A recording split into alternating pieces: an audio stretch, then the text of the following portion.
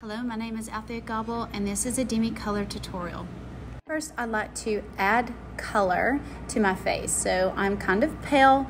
Pale is more on the blue side, so I'm using an orange 7. In places on my forehead where I have some excess pigmentation, I use a red orange 5. The red helps with some of the green of the excess freckling on the top of my forehead. And now we sculpt. Sculpt is giving some contour and added structure to the face using opposite colors. Here I'm using some NO and NR for hyperpigmentation, so I use the red and the O for excess shadow, and it just balances and gives me a nice warmth but yet added dimension. To my temples where I'm a little more hollow, I use just the NO, and here you see me using NV+1 just for a little extra punch. Don't do this on a daily basis, but just for a little more excess shadow using a smaller brush. I'm just accentuating some added shadow to give me more of a lifted cheek. Just make sure it's little product. Now I'm going to take red 7 and flip it right there on my cheeks. I have a lot of large freckles, which are green, and the red helps with that, and it also gives me added color. And I take just a little bit of the red violet 7 and give me a little nice cup there on my cheek. Now I'm going to subtract color in the center of my face using orange 3, O3. It works nicely because it takes out the shadow of the large pores in my cheeks. Then I use a red 1, and this helps with that green that I have just underneath my eye. Now I'm filtering. You're going to see me use red orange 3, and I'll use it quite a bit. I find that we have common colors throughout our face that are specific to us. That also means our distractions are going to have common colors that we need to neutralize as well.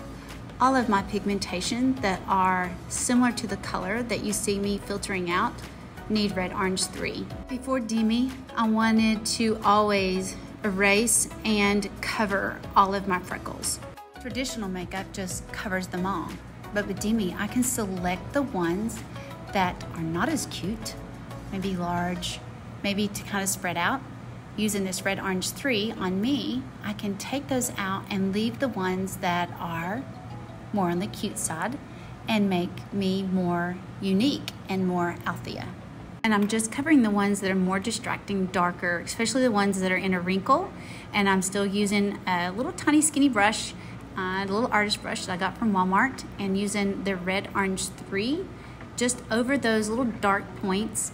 And it does not take as long as I thought it would because I'm not touching all of them. And I've learned where all of them are, so it goes quite fast. Your eye learns really quickly about what color is what. I'm not thinking, okay, this is green, this is blue. I don't have to do that thinking anymore because in this bundle, it's all done for me. I just know this 10 is what I use for this distraction. This 10 is what I do in this step.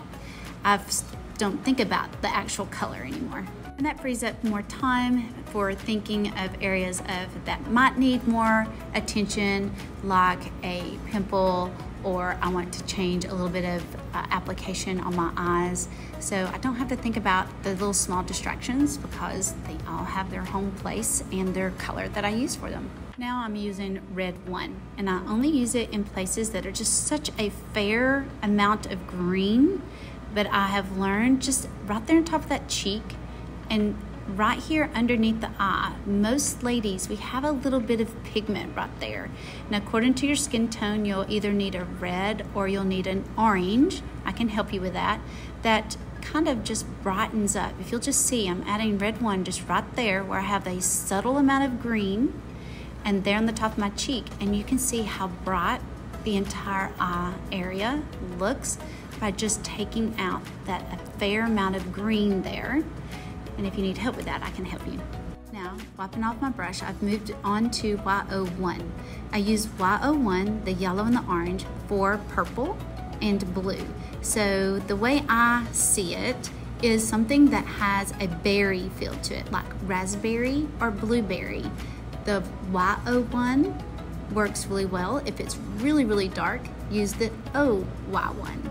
And here I'm working with a pimple, and I'm only going into the areas that have that berry feel to it, and it does have dark points in it, and I'll come back to it for another color in just a minute. But I have found certain little areas that I have a broken capillaries, a healing pimple. They all have that blueberry feel or raspberry feel. Now I'm going to sculpt out the nose. I'll use an NO in the end of my nose where I have some larger pores. If I get too much product, I kind of keep rubbing or tap it with my finger, but tilt your head side to side and kind of look at it, and it should kind of disappear as you turn your head. You should not see a harsh line or it look unusual. And if you have too much, tap it with your finger first and just play around with the color a little bit. Don't be too nervous about using some sculpt on your nose, but definitely tilt your head around and kind of look at the individual colors. So I am using NO, and in sections of it, like right here, see I got too much, I'm dusting it away. And I'm using just a hint of NR on the tip where I have some freckling. But I have to be very cautious and pay close attention to what I'm doing here, because I can make other things show up darker because I am adding color. So I just got to be kind of gingerly with it, and if I get too much, I don't sweat it, just dust it off. Now I'm using the NV, which is violet, definitely has a touch of blue in it, and I'm just adding a little extra shadow on the end of my nose just to give me a little more structure. And I'm using the NR on my lips on the top, very gingerly, very softly. Got to be cautious there. I have lines around my lips. I do not want too much added color, but I do like to take the NV and take and soften a shadow underneath my lip to give a little extra pout. The joys of getting older. We tend to lose some color in our lips. They tend to collapse a little bit. So adding this little bit of extra color to the lips really helps add volume. Now I'm gonna back to that nice little friend I have there, and I've changed colors to 03 to take out blue. And I'm taking out the shadow of some large pores on my nose. You can see I like to stick with a color and continue using it and finish using it. And the great thing about Demi, the steps in the process can change and vary. Basically, I just highly recommend just jumping in and playing. You'll know when you get it wrong because it won't look right. It won't look like you're wiping it away, and you'll learn really, really fast what color goes with what. What you don't want to do is layer colors on top of each other because you won't learn the colors on the face and what works. But here you see I'm just taking a little bit of time of a couple large pores that I do not like on my nose and tapping a little bit of 03 in them. Now I'm going to take a little bit of red violet 7 and adding some color to the perimeter of my lip, just on the inside where I've lost color due to aging.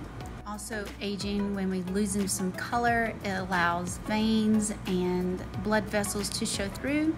So I'm going to use some 03 to take out those dark points on my lips as well. Plus I have some freckles on my lips that the 03 works well on. The longevity of Demi on the lips surprised me, but it makes sense. Since I'm not putting one color all over my lips, and as the day goes, it wears off, and you see where your lip color that you applied and your natural lip color is, so it makes it look as if it has worn off.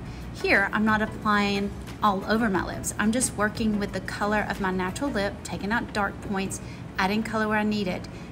By doing this, it has longevity.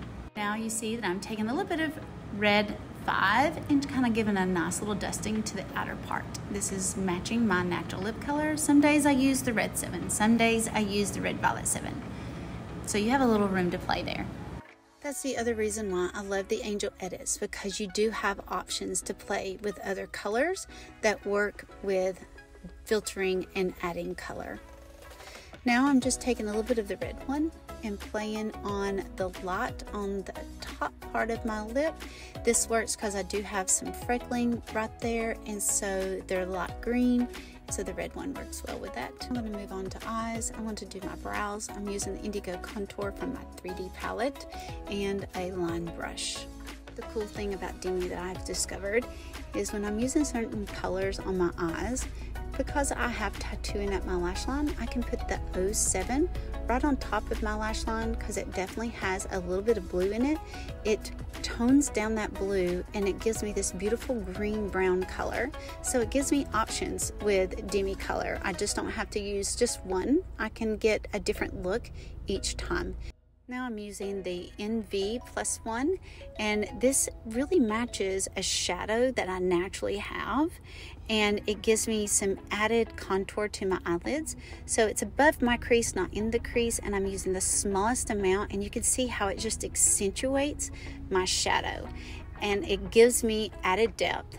I filter out a couple of age spots. They're in the brow part, and when I do that, it instantly looks as if I put a lighter color shade on my brow bone, and that brings it forward and gives me nice lift and definition and structure to the eyes, which is the whole point of eyeshadow anyway. And just for a little bit of detail work, I'm taking a little bit of red one and applying it right there, right on that little tear duct area on the outer part. And this takes out a little bit of green veining that I have there. I can also do this with another color, but I just use a little bit of the red one and apply some mascara, and I'm all done. So if you're ready to be color matched or you're interested in Demi, go to yes.altheamatchme.com and I'll be glad to assist you in selecting colors or which bundle works best for you, either a mini filter edit, a filter edit, or an angel edit, which is my favorite.